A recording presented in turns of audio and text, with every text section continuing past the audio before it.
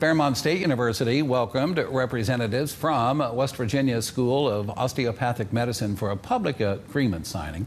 The signing inducted Farimont State University as an affiliate school participating in the pre-osteopathic medicine program. The program aims to help high-achieving undergraduate students be provisionally accepted into medical school as early as their junior year. It's a journey.